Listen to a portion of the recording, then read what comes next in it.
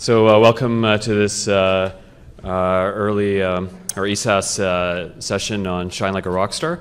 My name is Manoj Lalu. I'm an assistant professor at the University of Ottawa in Canada and associate scientist at the Research Institute there as well too. So I guess I'm an early anesthesia scholar myself. And I'm one of the moderators along with Boris here, so I'll let Boris introduce himself and he'll let you know how the session is going to be run for today as well.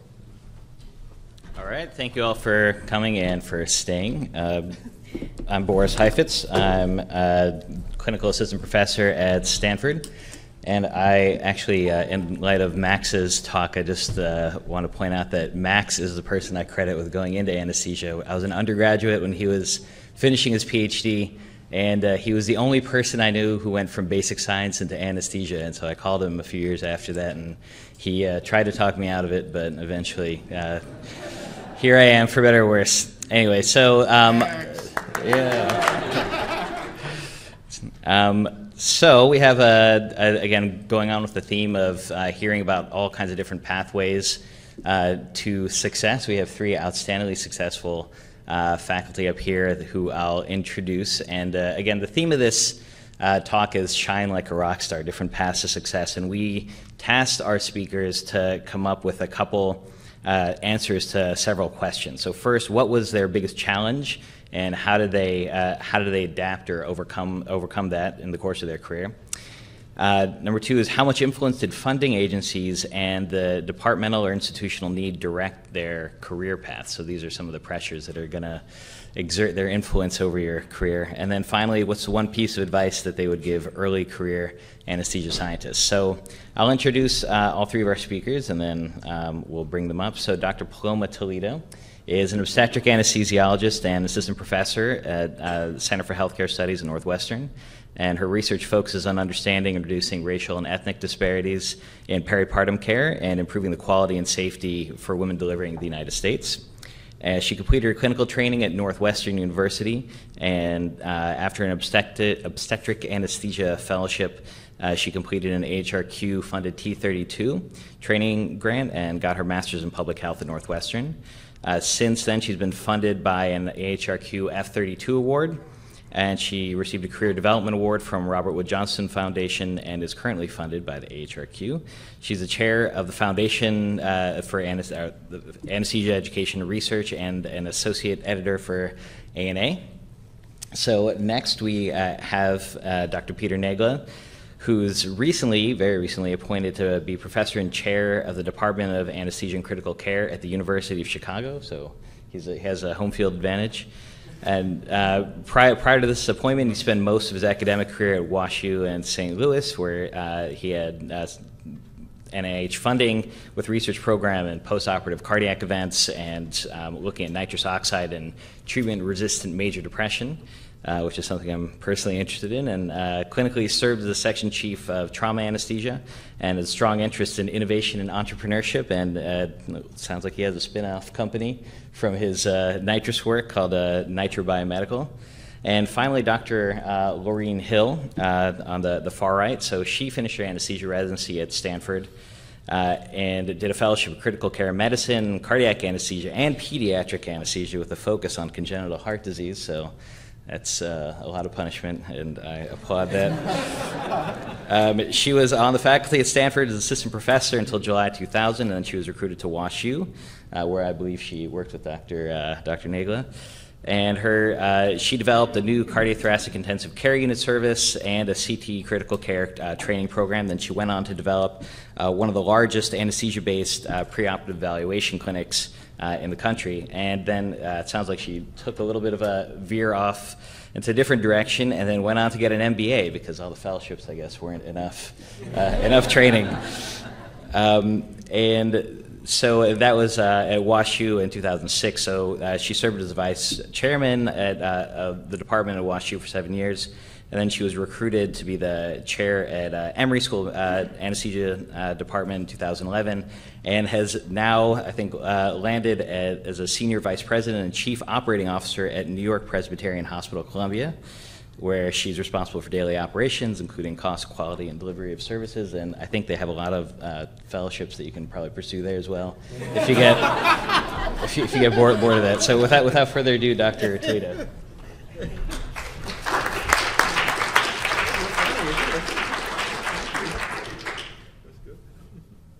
Thank you so much for the invitation to speak this morning. I'm really excited to come back to your group. It's always inspirational to see so many people who want to do an academic anesthesia career.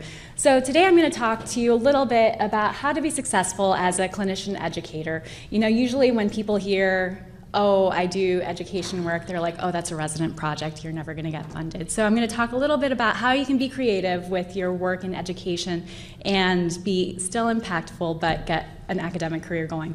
So I have nothing to disclose. And today I'm just going to talk to you a little bit about how you get promoted as a clinician educator. I'm going to talk about how you frame educational projects in a way that you can actually accomplish research. I'm going to talk about funding educational research, and then I'm just going to give you my general career advice. But I'm Hispanic, I'm Cuban, you know, I can't do just one thing, so I'm going to give you a couple. So I think the most important thing if you want to do educational research is look at what your institution asks you to do if you want to get promoted as a clinician educator. So this is the Northwestern website for faculty promotion and tenure.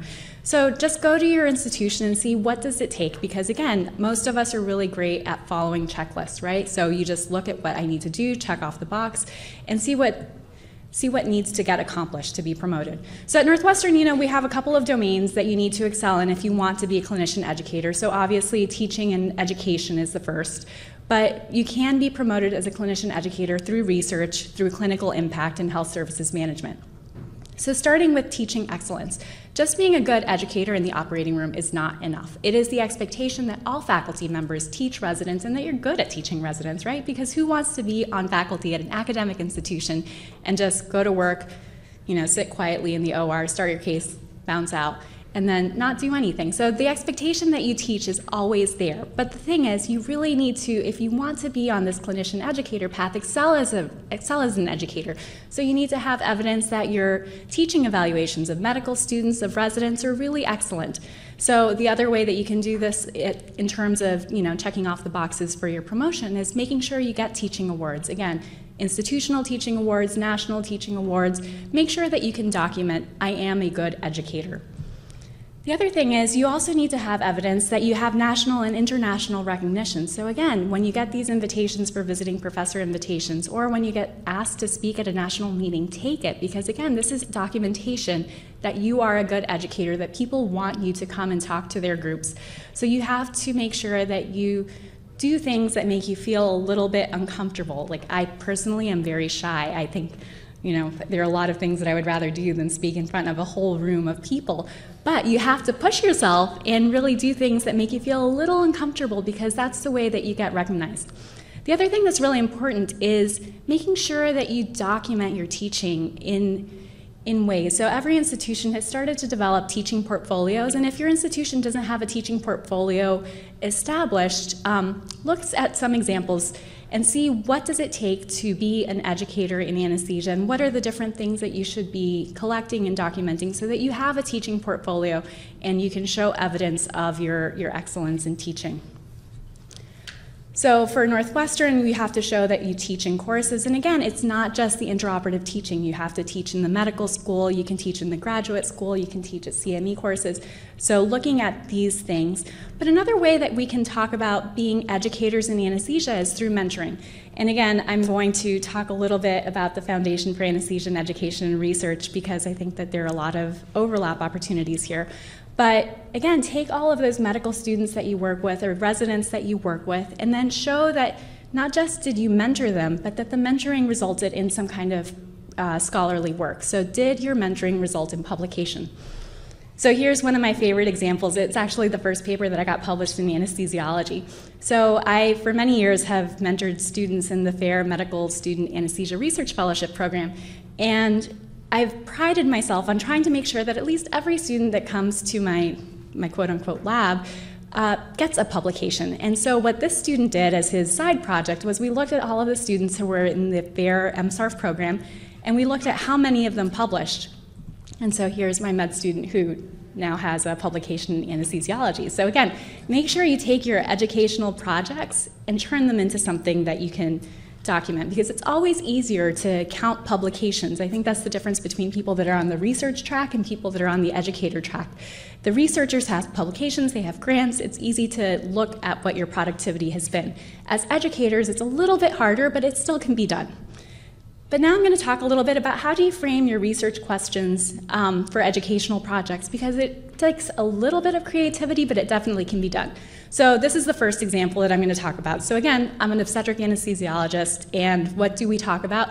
Postpartum hemorrhage. When you think about maternal mortality, what kills mothers across the world? Hemorrhage, hypertensive disorders, blood clots.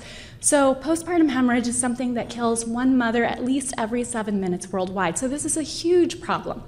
And again, I'm a little bit older, so when I trained, we didn't have quantified blood loss. We had to look at these various things and say how much blood there was on them. So you had to be a little bit good about saying, ooh, this looks like 2,500, that looks like a liter, this looks like that. So we didn't have any way of quantifying blood loss. And I personally thought, this is pretty terrible because mothers are dying and we should be able to quantify blood loss better. So this is something that's ripe for an educational project, right? So what I did first was look at, okay, so we know that estimating blood loss is a problem. How can I do this? So I designed a study so that we could look at what the actual blood loss was. And so here on the y-axis, you have the difference between the estimated and the actual. On the x, you have the actual blood volumes in these simulated scenarios.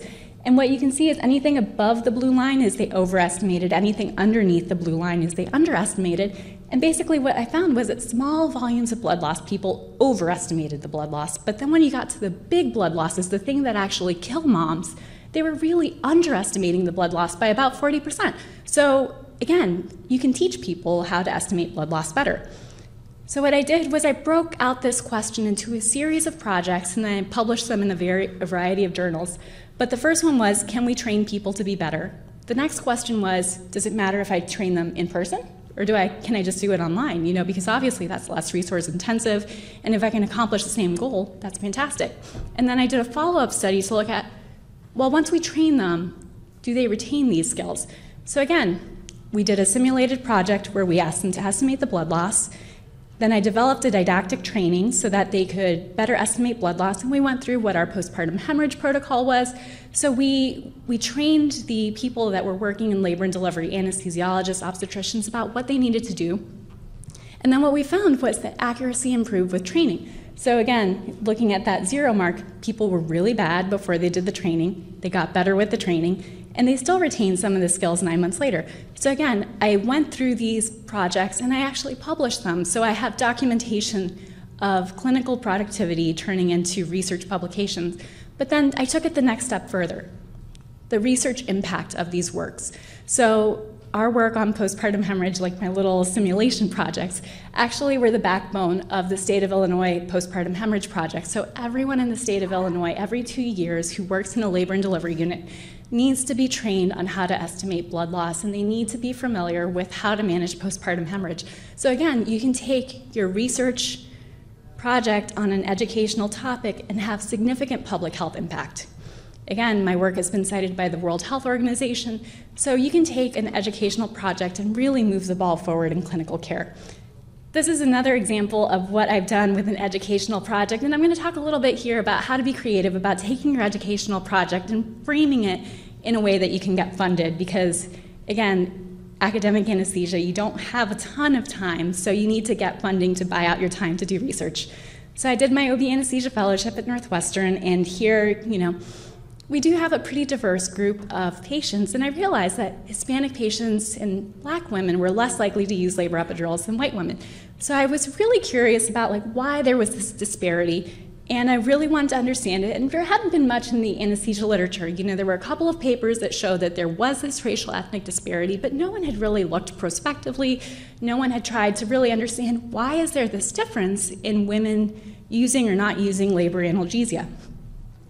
So the problem that I had, and this is one of my take-home messages, is in my department, there wasn't anyone who could help me develop this research project a little bit more. We were amazing at clinical research. I could do a clinical project with my eyes closed, but something like this that was like more health services, that needed qualitative research, I didn't have the mentorship that I needed in my department. So I went outside of my department, and I found a mentor who was a national expert in healthcare disparities. She actually became the disparities lead for PCORI a few years after we started working together.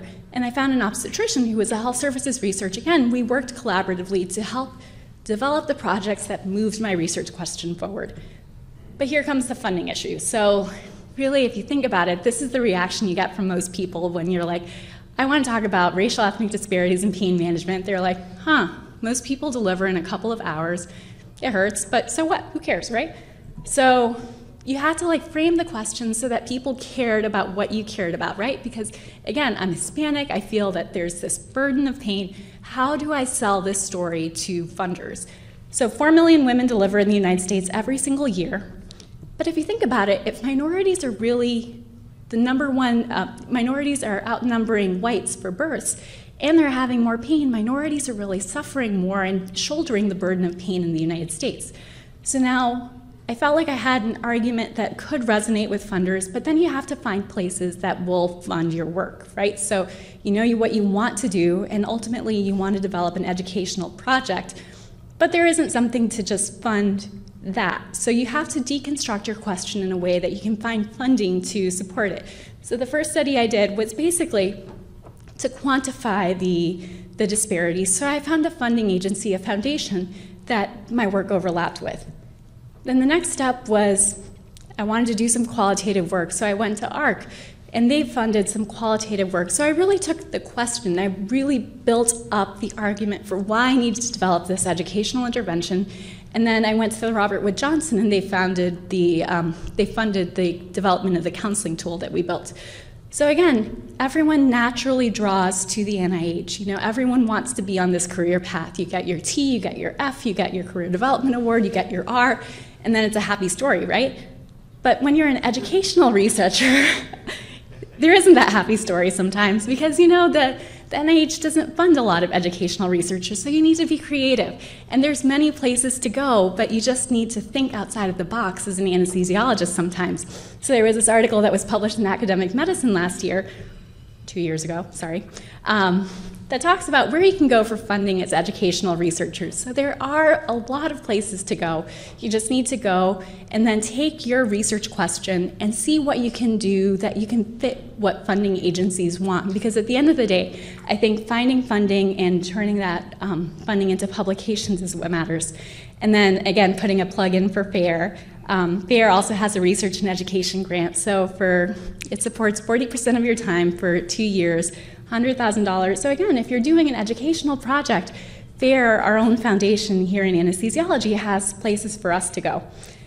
And I think, again, one of my other big lessons for people that are doing research in anesthesiology is publish your work. If you don't publish your work, you're not disseminating it, so the impact is lost. So again, there's places outside of anesthesiology and ANA. I think every paper has a home. It's just a matter of finding the right home for your paper, and who cares, I get rejected right and left. I turn in grants, I get rejected. I turn in papers, I get rejected. Just turn it around, go somewhere else. So there's other places to go. And so to end with my general career advice, the first thing is find something that you're passionate about. I can't tell you how many people told me when I wanted to do disparities work, they're like, oh, you're so great, your postpartum hemorrhage work was really important, it has that public health impact, why don't you just stay with that? Who cares about disparities? I cared, and I wanted other people to care. So I never gave up on the projects that I loved. But again, going back to the education portfolio, again, if you're doing educational research or education in general, make sure you maintain that teaching portfolio, because there's nothing worse than coming up for promotion being like, ooh, what did I do back in 2016, and going backwards. So keeping it going prospectively is really important.